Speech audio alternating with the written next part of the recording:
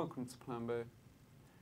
This show is where we talk about the local art that is around Welwyn Garden City. What you'll see in our first clip is our boys went to the local shredded wheat factory to check out the new art styler and the personal garage of the owner that holds many luxurious motorcycles. The shredded wheat factory, as it's known, was constructed originally in 1926 by Nabisco. It was designed by Louis de Soissons, a firm of architects. The building actually closed down about 10, 11 years ago, and it's laid dormant for all that time, and we're now bringing the site back into use. The way that the space will work allows us to show a whole eclectic mix of different art types. We're particularly interested in modern art, but that's not to say that we won't be having some more classical art on display. At the same time, we're also interested in motorbikes and other things that we think are of innate beauty, and we're going to be incorporating some of those together with artefacts from the shredded wheat factory within the art hub to also create a museum space. In terms of the events that we'll be doing here, obviously we've got the civic building with a wellness centre and performing arts. We hope to have a number of events both within the art hub but also within the public realm spaces, of which we've got some very substantial areas. So there'll be an opportunity to do a variety of things which all the general public will be able to enjoy. So we might have a farmer's market perhaps one weekend, but we might also have an external art show. There's a variety of things that we hope to be able to deliver within the public realm space as well as within the art. Shredded Wheat Factory is still open in Welwyn. Next up, we have an interview with the head organiser of the arts course at Hertfordshire University.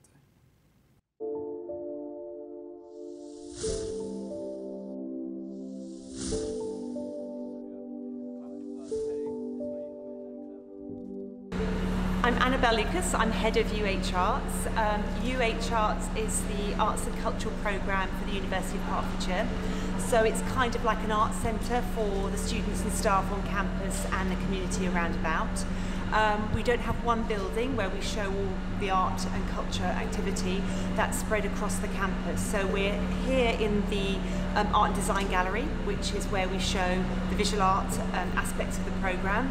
But we also have pop-up theatre, we've had pop-up circus and other activities in this space. This is a really funny piece that was made by, it's actually a member of staff now, but Tricia was actually a student with us. And if you have a close look, this piece, which is called Everyone's Got a Double, shows these pieces of popcorn, and Tricia has selected these because they're in effect mini portraits.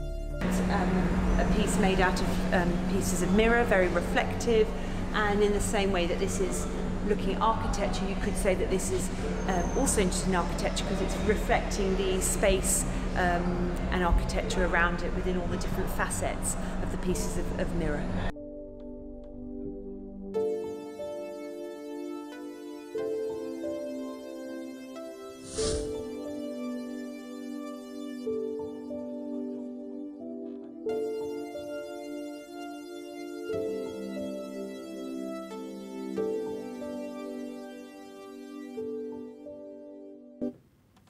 And right now, I'm with a very special guest, local skateboarder, Clem Barnes. So, do you think skateboarding is an art?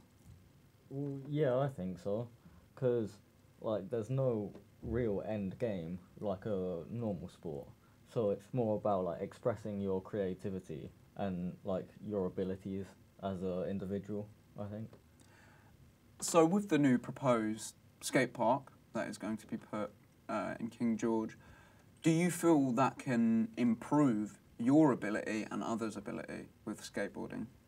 Well, if the park is designed right and built correctly, then yeah, because you know there'll be so much more to do, you know, so people will be actually motivated to learn it, and they'll have the space to do it on. So they won't just be riding around, causing what other people would call a ruckus, because that's what skateboarders are known for. So it'd also keep us out of the way.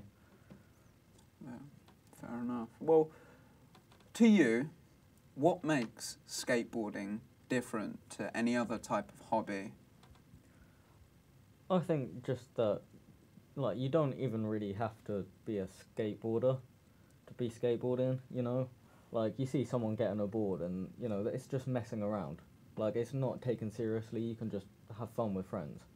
You know, it's barely even, like, a hobby, because you're just kind of messing around on a bit of wood.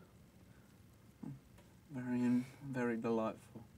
Now, this next clip we're going to see is about music, and the band that we're going to see are called The Last Scarlet Night. Joy. Hello, here I am sitting with The Last Scarlet Night, a lovely bunch of gentlemen. Say hello. Hi. Hello.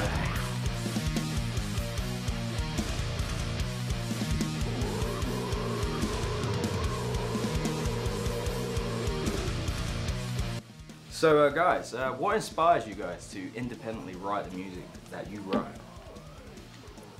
We don't really write it independently, we write it together. Yeah, I think... Yeah. Well, I mean, it's like independently as a band that's, you know, just a local thing, you know? Not like a signed thing. We're not trying very hard, if that's what you're asking. That is a good point.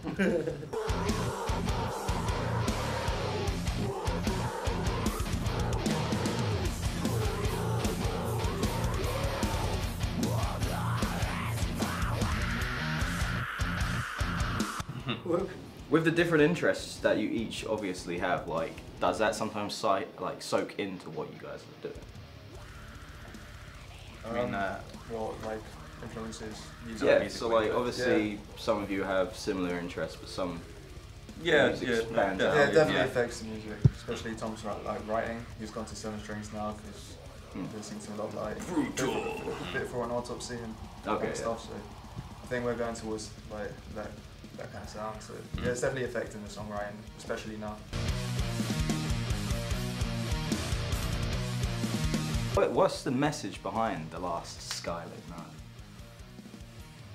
What's the inspiration for the band and the name? Oh, we're in the name. It pretty much just came from Dragon Ball. Which I found out about 5 minutes ago. Yeah. They just like blowing up the moon. I mean, so there you go. Yeah.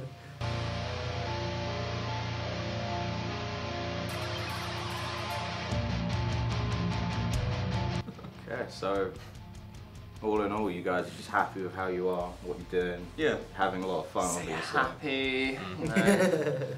Got a lot of mixed vibes from you today, Jared. Okay. Well, thank you guys. That's The Last Scarlet Night. You can check them on YouTube or any local pub. Music is widely considered to be one of the most relatable forms of art, and on such a special day, we are honouring the late, great Jimi Hendrix. I hope you enjoy.